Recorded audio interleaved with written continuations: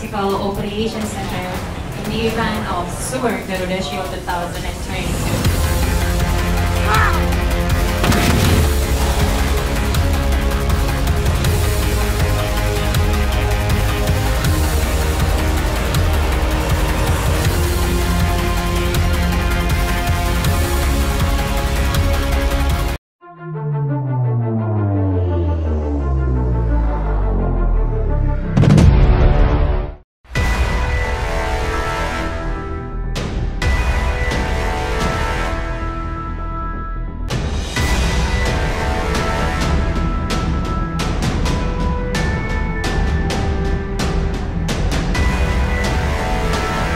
Saat tiba di pusat latihan Garuda Shield, Jenderal TNI Andika Perkasa langsung meninjau latihan akbar Super Garuda Shield.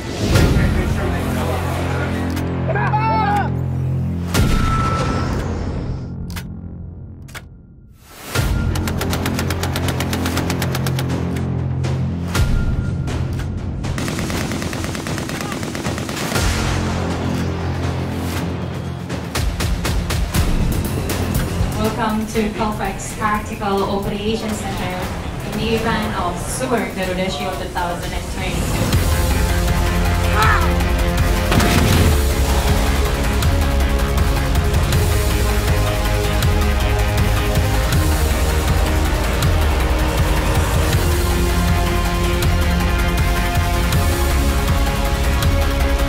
Panglima TNI juga meninjau ruang pusat monitoring untuk membahas evaluasi selama latihan gabungan berlangsung.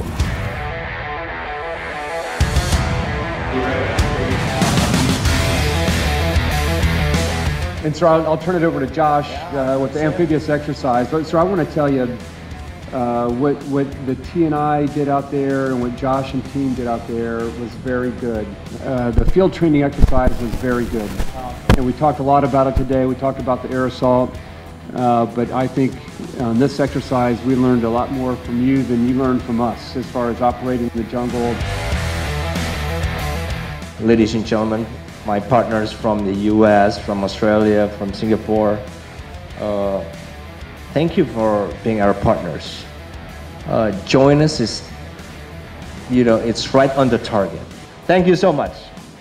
I'm very excited. I look forward to always do more next year.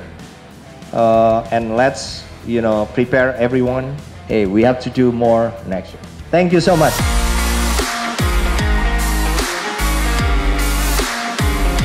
Latihan gabungan ini dirancang untuk memperkuat kemampuan dan berbagi pengalaman, terpenting membangun persahabatan antar prajurit.